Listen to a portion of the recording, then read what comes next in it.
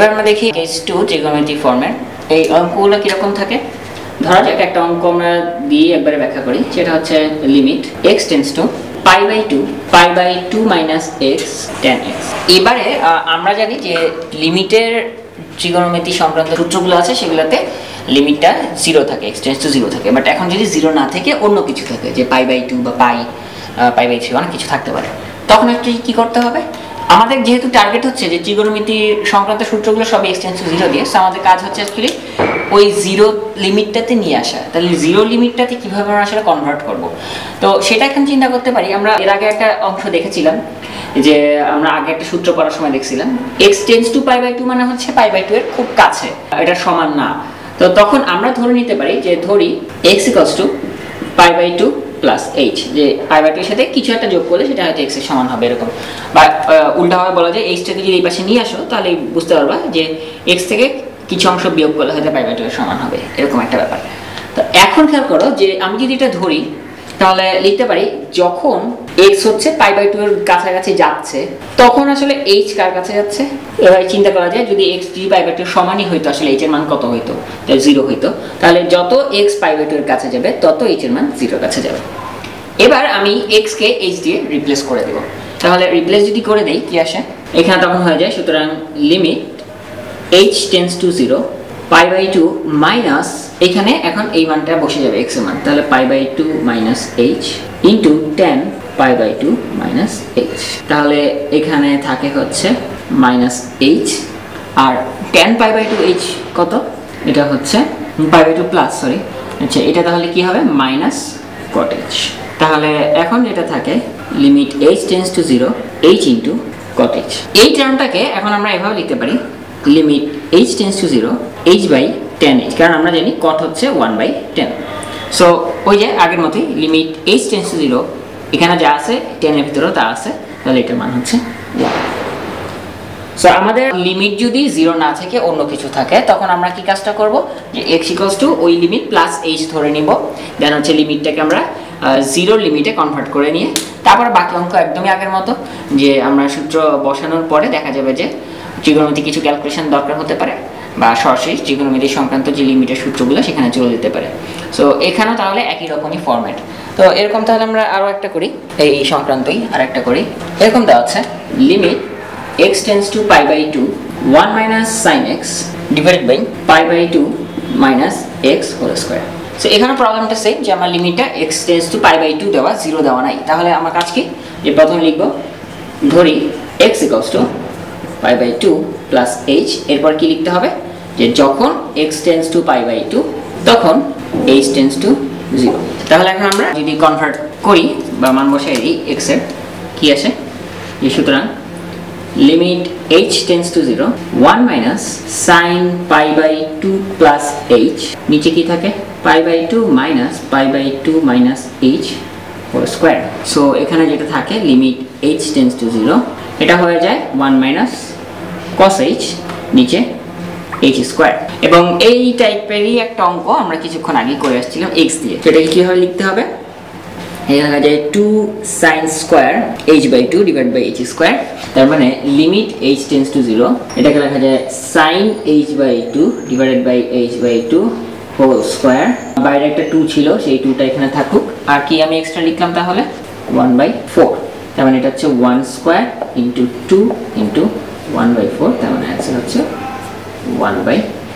এই টাইপেরও আমাদের অঙ্ক আসতে পারে, এবং পরীক্ষা অ্যাকচুয়ালি এই টাইপের থেকে একটু বেশি অঙ্ক আসে, যেটা একটু লিমিটটা চেঞ্জ করে নিতে হয়। তো আমরা এগুলা বইয়ের থেকে প্র্যাকটিস করবো, বইয়ের ধরনের অসংখ্য অঙ্ক আছে, আমরা এই অঙ্কগুলো প্র্যাকটিস করবো। এবার আমরা দেখি কেস 3, এই টাইপটা হয়তো বইয়ে নাই, বাট অ্যাডমিশনের পরীক্ষাগুলোর কোয়েশ্চেনে প্রায় সময় এটা দিয়ে দেয়, তো আমরা একটু শিখে রাখার চেষ্টা করি। যে এটাও ট্রিগোনোমেট্রি, তো অঙ্কগুলো হচ্ছে এরকম। একটা অঙ্ক আমরা একটু প্র্যাকটিস করি, দেখি limit x tends to infinity a to the power x tan 1 a to the power x। এবার আমরা একটু দেখি যে এই ব্যাপারটা কিরকম হতো। যে এখন আমরা দেখছি যে ট্রিগোনোমেট্রিক যে ফর্মগুলো ছিল তাদের সূত্রতে লিমিট x টেন্ডস টু 0 থাকার কথা ছিল, এবং যদি π/2 বা পাই থাকে এরকম করলে আমরা 0-তে কনভার্ট করে নিতাম। এখন যদি ইনফিনিটি থাকে তখন অ্যাকচুয়ালি কি করব, তো খেয়াল করো তখন যে কাজটা করতে হবে, আবার এইখানে ব্যাপারটা উল্টা দেওয়া আছে না, তাই না, যে আমরা নর্মালি কি জানি যে limit x tends to 0 tan something divided by ওটি থাকতে হবে, বাট এখানে কিন্তু উল্টা একটা জিনিস দেওয়া আছে। আমরা একটা কাজ করতে পারি যে আমরা লিখতে পারি, ধরি tan এর ভিতরে যেটা আছে 1/ax, এটাকে আমরা ধরে নিচ্ছি থিটা ধরে নিলাম। এখন খেয়াল করো যে যখন x টেন্ডস টু ইনফিনিটি তখন থিটাটা আসলে কার কাছে যায়। খেয়াল করো যে x টেন্ডস টু ইনফিনিটি মানে a to the power infinity, তো নিচে যদি ইনফিনিটি আসে 1/ইনফিনিটি মানে কত, এটা আমরা পড়ে আসছি 0, তাহলে যত x টেন্ডস টু ইনফিনিটি হবে তত থিটা টেন্ডস টু অ্যাকচুয়ালি 0 হবে। সো এই যে আমাদের লিমিটের কনভার্সনটা কিন্তু হয়ে গেছে, যে আমি ইনফিনিটি লিমিটটাকে এখন 0 লিমিট দিয়ে লিখতে পারি থিটার সাপেক্ষে। তো তাহলে আমরা কিভাবে লিখি এই জিনিসটাকে, এভাবে লেখা যায় যে limit theta tends to 0, a to the power x কে কি লেখা যায়, তাহলে a to the power x কে লেখা যায় 1/থিটা, যেহেতু 1/a to the power x সমান থিটা, তাহলে a to the power x হবে 1/থিটা, তাহলে এটা হচ্ছে 1/থিটা ইনটু tan থিটা। সো একটু খেয়াল করলেই দেখবা যে আমাদের আগের ফরম্যাটটা আসলে চলে আসছে tan থিটা বাই থিটা, যেটার মান হচ্ছে 1। অ্যাকচুয়ালি অঙ্কগুলো খুবই সহজ, জাস্ট আমাদেরকে একটু বুঝতে হবে যে কিভাবে লিমিটটা চেঞ্জ করে নিতে হবে। তাহলে ইনফিনিটি থাকলে আমরা কি করব, যে কোণের ভিতরে যে অংশটা আছে সেটাকে যদি থিটা ধরি তাহলে অ্যাকচুয়ালি লিমিটটা চেঞ্জ হয়ে যায়, দেখা যাবে এগুলো সবই ঠিক জিরোর অঙ্ক যেরকম তার একটু ইনভার্স অঙ্ক টাইপের থাকবে, কারণ যেহেতু ইনফিনিটি আর জিরো সম্পর্কটা একটু ইনভার্স। আচ্ছা, তো এরকম আমরা আরও একটা অঙ্ক দেখি, যে একই রকমই আরেকটা অঙ্ক দেখি। এখানে দেওয়া আছে sin b by a to the power x minus 1, এরকম একটা জিনিস দেওয়া আছে। তো তখন অ্যাকচুয়ালি কি করতে হবে, যদি এরকম থাকে a to the power x into sin b by a to the power x minus 1, তখন আমরা কি করব? তো আমরা তখন আবারও একই কাজ করতে পারি, যে এই পুরা জিনিসটাকে থিটা ধরে নিতে পারি। আমরা তখন যদি b by a to the power x minus 1 এই অংশটাকে থিটা ধরে নিই, তাহলে আগের মতোই যখন x টেন্ডস টু ইনফিনিটি, তাহলে এখানে ইনফিনিটি মাইনাস 1 মানে আসলে ইনফিনিটি হয়, সো কোনো কিছুকে ইনফিনিটিতে ভাগ করলে ওইটা সবসময় 0 কাছে যাবে অ্যাকচুয়ালি। এবার একটু দেখি যে এখানে তাহলে কি আসে। আমাদের তাহলে অঙ্কটা ছিল limit x tends to infinity a to the power x sin b by a to the power x minus 1। এখন আমি থিটা ধরছি এই অংশটাকে, বাট এই অংশটা তো আমার এখানে নাই, তো তখন অ্যাকচুয়ালি একটা কাজ করতে পারি যে আমি জোর করে এখানে এই অংশটা লিখতে পারি এইভাবে, উল্টা আকারে আসবে a to the power x minus 1 divided by b sin b by a to the power x minus 1। আচ্ছা, কি করলাম, এটা লিখলাম। এটা কেন লিখলাম, যে আমি যাতে এটার বদলে 1/থিটাটা লিখতে পারি। এখন কথা হচ্ছে এটা কি শুধু ইচ্ছা মতো লিখলেই হবে? ইচ্ছা মতো লিখতে তো আসলে হবে না, তাহলে কতটুকু আসলে এক্সট্রা লিখেছি খেয়াল করো। আমি এখানে b দিয়ে ভাগ করছি, তাহলে আমাকে b দিয়ে গুণ করতে হবে, আর এইখানে a to the power minus 1 extra লিখছি। a to the power minus 1 মানে কি 1/a, তাহলে অ্যাকচুয়ালি আমি a দিয়েও ভাগ করছি, সো আমাকে অ্যাকচুয়ালি গুণ করতে হবে a b দিয়ে, বুঝা যাচ্ছে?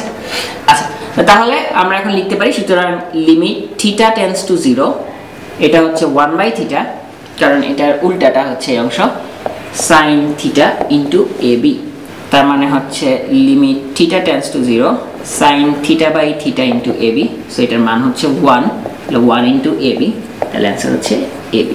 তো এই টাইপের অঙ্ক আমাদের বইয়ে হয়তো সব ধরনের মানে যত রাইটারের বই আছে সব রাইটারের বই হয়তো পাওয়া যাবে না, কিছু কিছু রাইটারের হয়তো বইয়ে এই অঙ্কগুলো আছে।